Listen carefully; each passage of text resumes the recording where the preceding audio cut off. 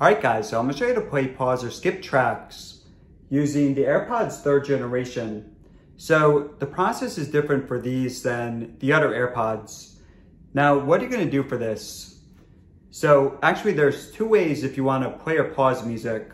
So the more simplistic way, and actually not even the better way, is just to remove it. Remove either one. And you guys saw that pause it. Now if you put it back in, then it resumes.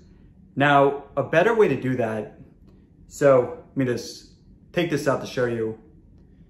So on the stem right here, there is a button, and you can definitely feel it if you use your finger. So kind of hard to see it, but you can feel it.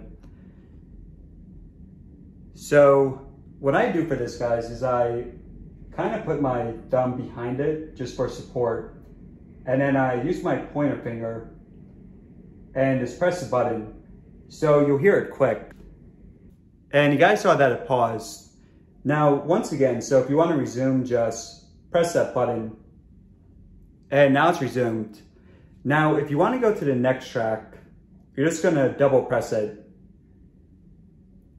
And if you want to go back to the previous one, just triple press.